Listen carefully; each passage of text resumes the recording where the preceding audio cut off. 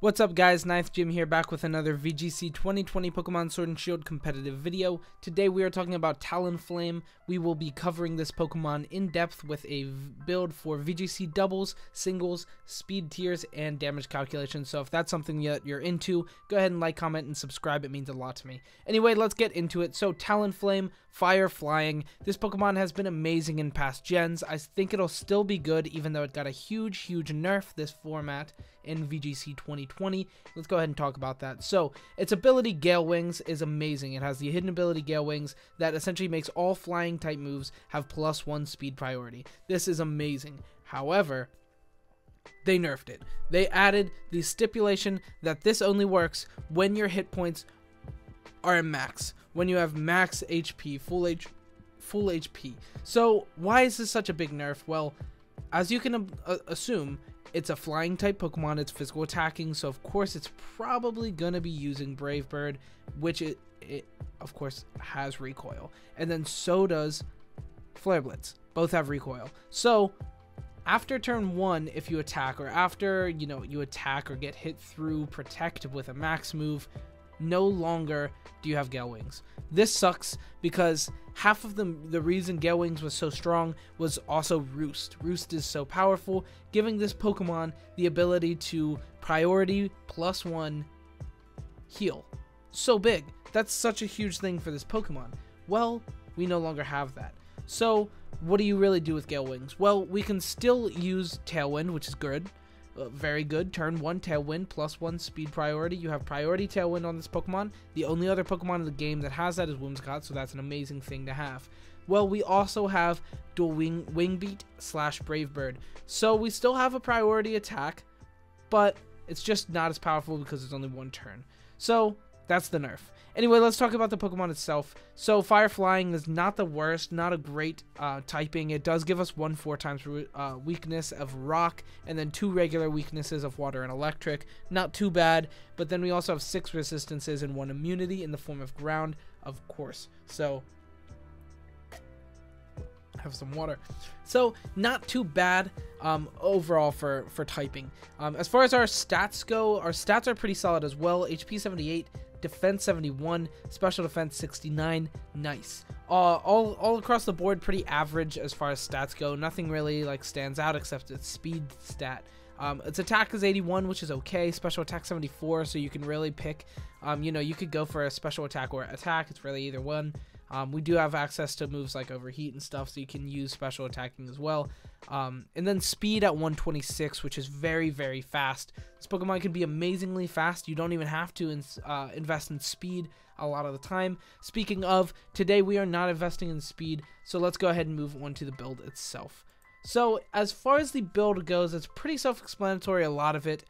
Gale Wings abilities, even though it's nerfed, it's still a very strong ability. We're using the item Life Orb, even though it kind of conflicts with Gale Wings. Well, when we do any attack that Life Orb would take damage, we're going to have recoil anyway, so it doesn't really matter, the Life Orb damage. We went for HP instead of speed. Like I was saying, we're very fast, and since we have priority on our Tailwind, we're going to Tailwind turn 1, and then we don't really need the speed as much anymore. Now, you'll probably still want to invest into attack or into speed on certain builds, but for this build today, no speed. Alright, let's talk about it. So moves, we are running Flare Blitz, Brave Bird, Tailwind, and Protect.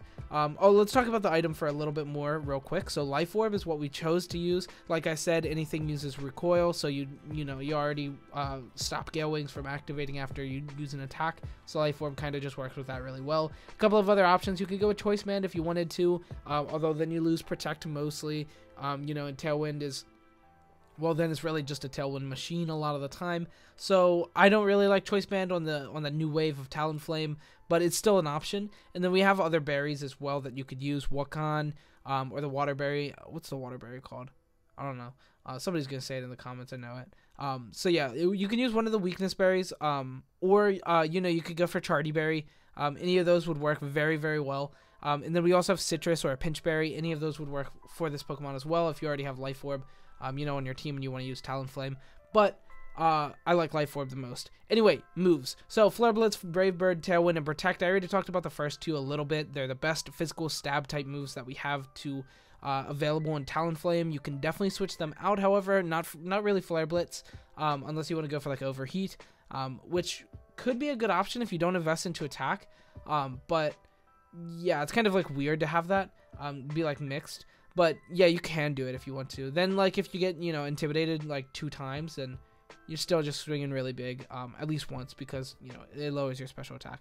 Anyway, so yeah, Flare Blitz, Brave Bird. You can switch Brave Bird for dual Wing Beat now if you want to. I just don't like it. Brave Bird does offer the Oko on things like Rillaboom, which is very, very big. So does Flare Blitz, but it's not +1 speed priority, and you know it has Grassy Glide to attack into Talonflame, and then you know it breaks your speed 1 or +1 priority. So does Fake Out though, so you know it's fine. Anyway, yeah, I like Brave Bird. I think it's better. You can still go for dual Wing Beat. Is very good attack. Like it's definitely worth using. And then Tailwind and Protect. Tailwind is, of course, like I was saying, that's half of the reason we use this Pokemon. Gale Wings gives you +1 speed priority Protect, or Tailwind, which is very good. +1 speed priority Protect. That's nuts. Anyway, yeah, so, and then we have Protect just because I like Protect. So that's about it for the moves on Talonflame. Let's talk about some moves that you can use instead of those. So we have Dual Wing Beat. We already talked about that. You can use that over Brave Bird. It has 40 power and hits twice. So, you know, that could be good. It's really good against things like Whimsicott to break its sash and then kill it. That's really good. That's a really big reason to use Dual Wing Beat. So that's a cool thing that you can do. And then we also have U-Turn, which is very good. You know, like, it's pretty good. You know, that's a good option, especially if you go Choice Band. Great. So then we have Steel Wing, which becomes a really good, you know, max move, giving us max Steel Spike. You could use this Pokemon potentially as like an offensive Dynamax target with, you know, like Steel Wing, Brave Bird, Flare Blitz, Protect. That could be really good as well. A couple of other moves, we have Taunt and Will-O-Wisp and Roost, of course. Roost is not nearly as powerful on this Pokemon anymore. It's still good. I feel like there's definitely some sets that will still want to use Roost, but yeah, it lost most of its playability. And then Will-O-Wisp is good and Taunt is good. Like, they're just good support moves. So, especially on such a fast body, you know, they're very solid. Alright, anyway, so that's it for our moves. Let's go ahead and talk about some stats. So, I went for 252 into HP and 252 plus into attack. Then put the leftover 4 into defense. Now, this is a little bit weird. A lot of builds in the past were always like, you know, just 252 attack, 252 speed. I think that's still really good. This Pokemon gets unbelievably fast in speed, still being outsped by only, I believe, only Dragapult. And, you know, Choice Scarf Pokemon and all the ability boys like Chlorophyll and Swift Swim and stuff like that. But naturally, only really outsped by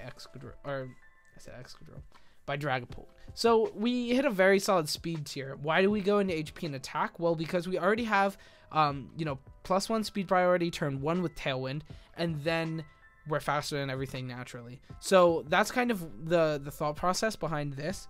If you think you're just gonna get faked out every time that you ever lead this Pokemon, you know, or they're gonna like, yeah, it's really, if you think they're gonna like fake out you all the time, then go for attack and speed. But I'm ballsy and I want to risk it all and put it all into HP and attack, and that's what I did. But maybe it's not optimal, but I think that attack is definitely good. Like it allows you to Oko things like Rillaboom, which is very good, and a couple of other Pokemon. So yeah, I think it's a good spread. Anyway, let's talk about a couple of synergetic Pokemon real quick before we move on to speed tiers. So first off, we have Rillaboom. This Pokemon is just really strong right now. It's very, very good. It destroys all water Pokemon that threaten this Pokemon. Electric's not that bad against it. You know, it's fine. It offers like a very, very bulky body to just chill alongside Talonflame, making things really, you know, worried about that. You have Talonflame and Rillaboom against something like some kind of water threat. You just protect up Talonflame and go for the kill on that with Grassy Glide. Just take him out like nothing. The other Pokemon we have listed here is Gastrodon. Gastrodon is like, it's good. It's not like super synergetic for like any reason other than just type effectiveness being very good. You know, like Talonflame destroys the grass Pokemon that threaten the young Gastrodon. You know, even like things like Rillaboom that have that speed priority, you have your own speed priority Brave Bird to just take out the Rillaboom and not even like care about it. And then Gastrodon's just big chillin'. Gastrodon also just destroys all electric Pokemon and water Pokemon that scare Talonflame, even the rock Pokemon. So yeah, Gastrodon just, Talonflame loves his little buddy, Gastrodon, so that's good. Anyway, that's going to be it for the moveset. Let's go ahead and move on to some speed tiers. So, first off, we are down here at 146 currently. We're on the same speed tier as Gyarados. Not really. We are currently, because we're at 146 with uninvested, but Gyarados needs to use positive and max investments to get to that same speed tier. Talonflame just does it effortlessly. But, yeah, that's fine. Being at 146 is pretty solid. We do outspeed a couple of really good Pokemon, things like Braviary, Togekiss, and DD Female, Milotic, Sylveon, Jellicent, Gothitelle, Conkeldurr, like a lot of really good mid to low speed Pokemon we are outspeeding, which is very good. A couple of things that do outspeed us if we don't invest: Duraludon, Form Change Rotom, Excadrill, Togedemaru. This is supposed to be Mimikyu, not Togedemaru, but I forgot to put the Mimikyu thing on top. That's Mimikyu. Excadrill,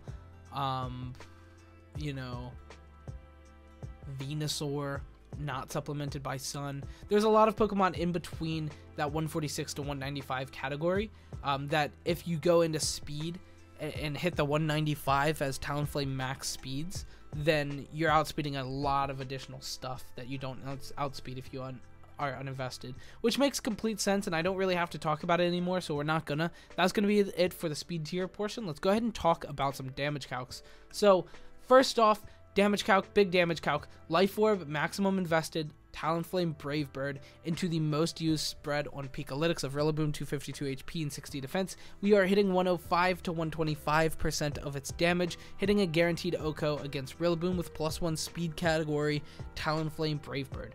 Very, very good stuff. My favorite damage calc. This was like, when I saw this, I was like, oh, got him. Next, let's talk about Talonflame Brave Bird into an Urshifu. This is very good as well, hitting 105 to 124, almost an identical calc. We are hitting a guaranteed OHKO against that as well, which is very, very good with Brave Bird. We don't even have to max to take all of these, which is very, very good. Next, we have our Talonflame Brave Bird, or Flare Blitz, into, this is actually Dynamaxed, and the other one is normal. Whoops, I did that wrong. Or did I? This calc is weird. Hold on. This is weird. I think I did this wrong. Hold on. Excadrill, Dynamaxed. We have 86 to 102.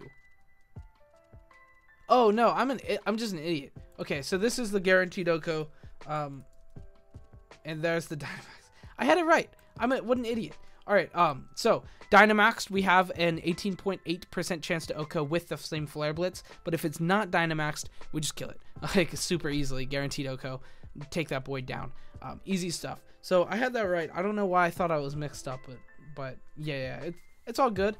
And then next we'll talk about some damage calcs, some defensive, and then we have one more offense to clean it out on.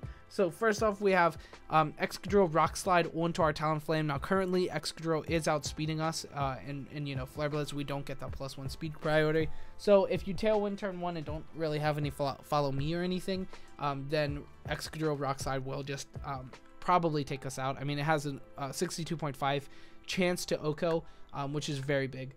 So yeah, that's pretty bad. And then next, Tyranitar Rock Slide. This shouldn't come as any surprise. It just guaranteed OHKOs with Rock Slide because it's stab and it's a very offensive boy. So yeah, you don't want that. And then next, we have Talonflame Brave Bird into an Amoonguss, hitting 90% chance to 2-hit KO after Figgy Berry. We're hitting 48 to 57%. We're not going to knock it down to its Figgy Berry, so we're just taking it out. 48 to 57. That's a lot of damage, but we're gonna get spored in that turn that we don't kill it, and then you can't kill it next turn, and then it switches out and does Amoonguss thing. So it's maybe not the best matchup when it on paper looks like it should be a completely fine best matchup, but that thing is just so bulky, Anyway, that's gonna be it for our damage calcs. Let's go ahead and talk about some single spotlight real quick. So first off, Gale Wings, Life Orb, very similar set. Flare Blitz, Brave Bird, very similar set. But here's where it changes a little bit. We have Swords Dance on this bad boy as well, since whenever we're in the good position, just Swords Dance, and now you're killing everything. Talonflame is unbelievably fast, one of the fastest Pokemon in singles, and just in the game in general now. Jolly max speed, max attack is doing a lot of good things. Use Swords Dance whenever you can, and then you attack with everything. And then you use Taunt as well to just break wall boys that just sit there and like curse up or something. You just break them with the Taunt, make them not be able to play the game. So that's always good. You make them you taunt them and make them not be able to play the game, and then you Swords Dance when they switch, and then you're just sweeping. But this Pokemon dies pretty hard to hazards and stuff, and that's something it's always been. You know, Fire Flying, it dies to Stealth Rock, makes sense. So you actually I think this has Defog too, but you don't really want to bring this one to a lot of things. Also, Heavy Duty Boots could be an option too. Now that I think about it. Anyway, that's it for the video. Thank you so much for watching. I hope you enjoyed. If you like Talonflame or 9th Gym or anything about it, or even if you don't like it, still like, comment, and subscribe. It means a whole lot to me. Like, subscribe, comment, go down in the comment sections right now, say, hey, nice vid. Or if you have anything constructive to say, you can say that as well. Anyway, that's going to be it for the video. Thank you so much for watching. I hope you enjoyed. Like, comment, subscribe, join my Discord, follow me on Twitter, do all of those things. Have a great next 2 months. Have a great day. Goodbye.